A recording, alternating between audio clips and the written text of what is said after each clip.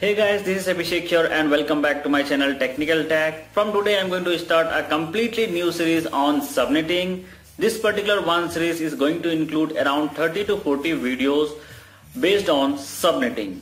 I will highly recommend you to watch all of these videos if you want to become a master in subnetting. With that, I would also like to let you know, visit my website www.learnabhi.com, or you can also download our Android application Networking Plus. With the help of that, you can easily practice subnetting quiz, interview questions, and you can also take a note of all the important ccna command, watch all of my YouTube videos, etc. So for downloading the application, you can visit Google Play Store and search for Networking Plus, or you can also download it directly from the link given in the description section below. Now let's continue to this video and let's solve the first question of subnetting. This is the first question on subnetting. The question is, you have a class A network address 10.0.0.0 with 40 subnets, but you are required to add 60 new subnets very soon.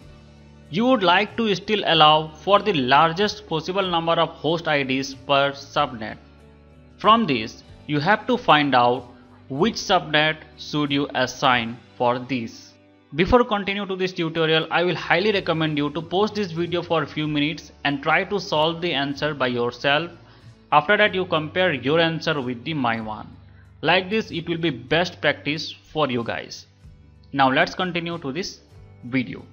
As we know that 10.0.0.0 is a class A IP address, and by default in class A IP address, the first 8 bits are reserved for the network and the remaining 24 bits are reserved for the host. And the default subnet mask of class A IP address is 255.0.0.0. According to question, there are 40 subnets available and we need another 60 more subnets. It means the total requirement of subnet is 40 plus 60, which is equal to 100. Now, the formula for calculating the number of subnet is 2 to the power n, where n is equal to number of bits borrowed from the host. As we know that in class A IP address, all the bits available on first octets are reserved for the network. So for this reason, you have to borrow bits from the second octet. If you borrow 1 bit from second octet, you will get 2 to the power 1 is equal to 2. If you borrow 2 bit from the second octet, you will get 2 to the power 2 is equal to 4. Same like this. If you borrow 6 bit from the second octet, the total answer you will get is 64.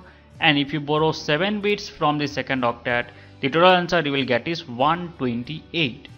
So you have to stop here because 128 is the closest number to 100.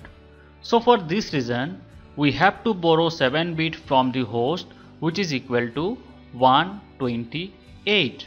Now it's time to find out the subnet mask, that is the answer of this question. The formula is very simple. Just you have to count the value of all the network bits available on all the octets. For example, in first octet, all the 8 bits are reserved for the network. So if you count the value of all these 8 bits, such as 2 to the power 7 plus 2 to the power 6 plus 2 to the power 5 and so on till 2 to the power 0, the total answer you will get is 255. Now let's come to the second octet.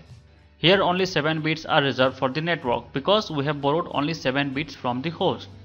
So if you count the value of all of these 7 network bits, such as 2 to the power 7 plus 2 to the power 6 plus 2 to the power 5 till 2 to the power 1, the total answer you will get is 254.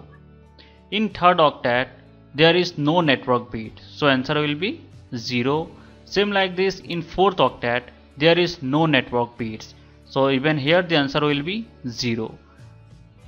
Now tell me, what is the subnet mask for this question?